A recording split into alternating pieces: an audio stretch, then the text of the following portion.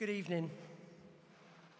So there is none of us here tonight whose lives have not been touched, soundtracked in some part by our next winner. Stars these days are myriad and so often fleeting that talent this enduring and complete cannot be measured in the same terms. I was fortunate enough to tour with him some years ago, and we became firm bus buddies and happy backstage groovers.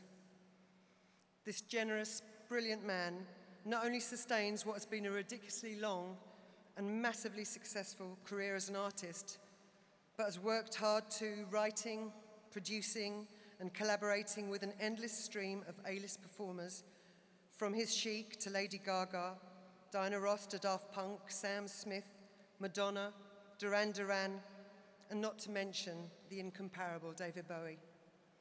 The queue is endless, always sharing his funk for the sheer joy of it. Tonight, he has found rare time to do some accepting.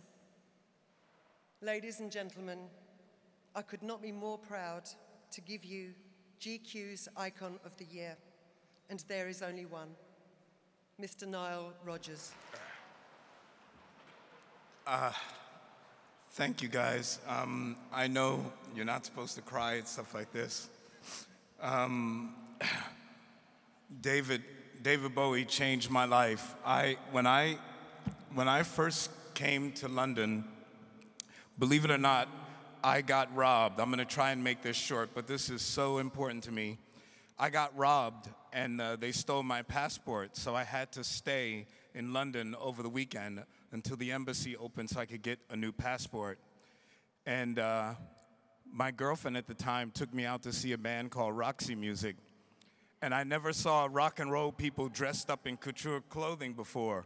And I went, fuck, I gotta do the black version of that. And I founded my band Chic. And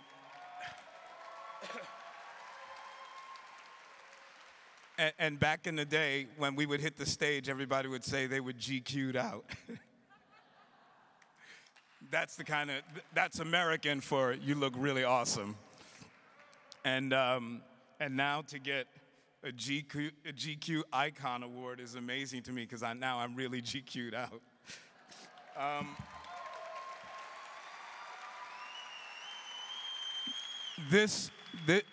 I know I'm supposed to make it short, but I just got to say, this country has been so amazing to me.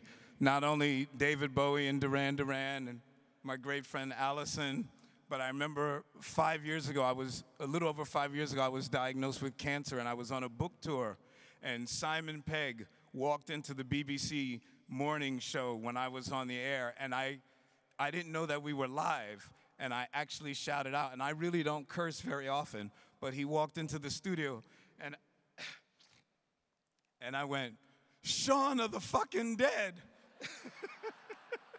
And the next thing you know, we became yo, Simon, what's up? And we became Twitter friends ever since then. Anyway, I want to thank Dylan. Man, this is so awesome, and now I really do feel GQ'd out. And I want to thank the two most important women in my life, Nancy and Fran, over at my table. Thank you guys so much.